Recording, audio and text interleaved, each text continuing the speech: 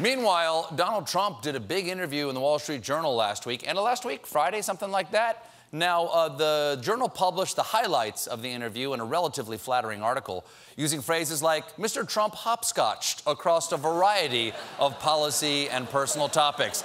I'm skeptical. Hopscotch is a physical activity that requires the ability to count to 10. It doesn't pass the smell test on that one. Now,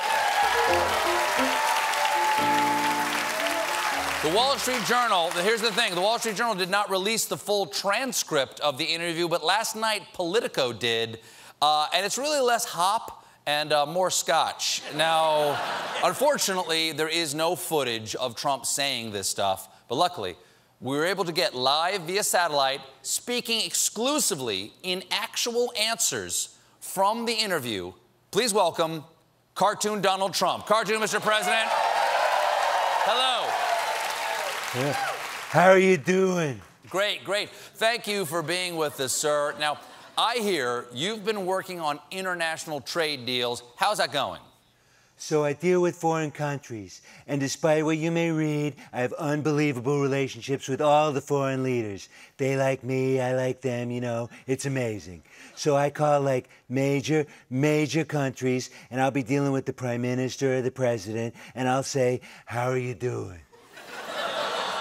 So your idea of foreign policy is calling people just to say hi? Can I suggest your next Secretary of State be a lonely grandmother? Okay, so do your conversations with foreign leaders touch on any policy issues? You call places like Malaysia, Indonesia, and you say, you know, how many people do you have?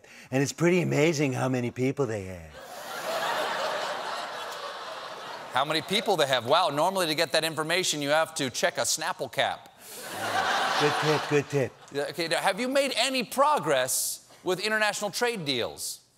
When I was with President Xi, who I have a very good relationship with, I said, do me a favor. Would you allow cattle, please, to come in? I was last night in West Virginia, and I had farmers coming up to me and hugging me and kissing me because of the cattle stuff. Wow, I didn't know you were into cattle stuff. Now, you've tweeted about trade talks with Britain. Can you tell us any more about what's going on? No, but I can say that we're going to be very involved with the UK. I mean, you don't hear the word Britain anymore. It's very interesting. It's like, nope.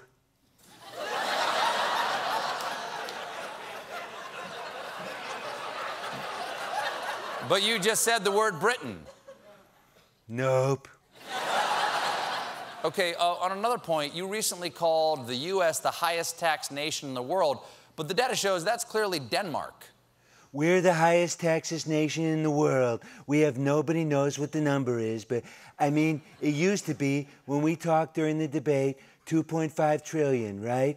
When the most elegant person, right? I call him Mr. Elegant. What did any of that mean? And I know this is something you actually said, but who is Mr. Elegant? I call him Mr. Elegant. Well, how do you do? It's an absolute pleasure to make your acquaintance. It is I, Mr. Elegant.